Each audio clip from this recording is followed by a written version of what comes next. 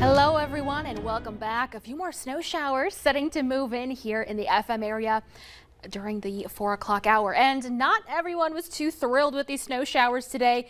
Check this out. This peeking around the corner there, we have Monica the dairy goat, and the caption here says, "What is this?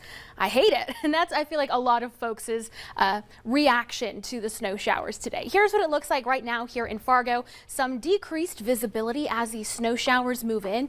You can see kind of some of these lower clouds almost look like streaks in the sky. That is snow showers that is falling. Here's a recent DOT snapshot along US Highway 59 near Lancaster, Minnesota. Enough accumulation to coat the grassy ditches, and in North Dakota, Langdon got a little bit of snow in the grassy areas as well. Right now here in Fargo, 36 feels like 24. Definitely feeling like a huge change from what we saw just a couple days ago when we were in the 70s and low 80s. Our wind gusting to 40 miles per hour. Sustained winds west-northwest at 26 miles per hour. Grand Forks 33, wind gusting to 31 miles per hour out of the northwest, bringing that wind chill down to 21 degrees. So temperatures today have struggled to warm out of the 30s.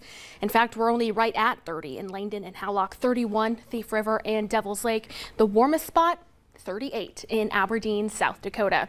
Here's what it looks like on satellite and radar with these widely scattered snow showers. Maybe a brief break in the cloud cover in parts of northwestern Minnesota, but most of us have been seeing a fairly gray day. And we can blame it on this low pressure system up in Canada that's been moving over to the north over the last couple of days. So we've seen a couple of days with some isolated snow showers, even a little bit of isolated wintry mix.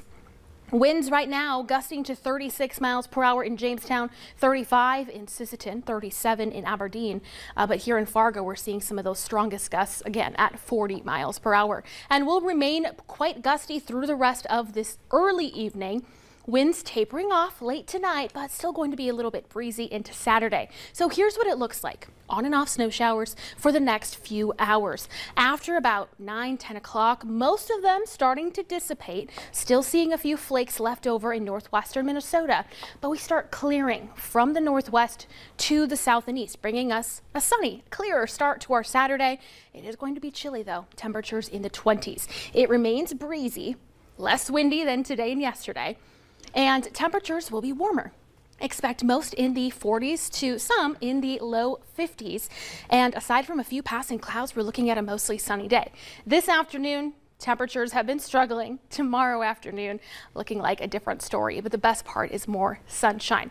Looking ahead to your temperature trend, we continue to hover around average for about the next 10-11 days, a couple days dipping here and there, and that is because we have more chances for rain next week. So warm on Monday with a chance for some scattered showers, briefly cooler behind that on Tuesday.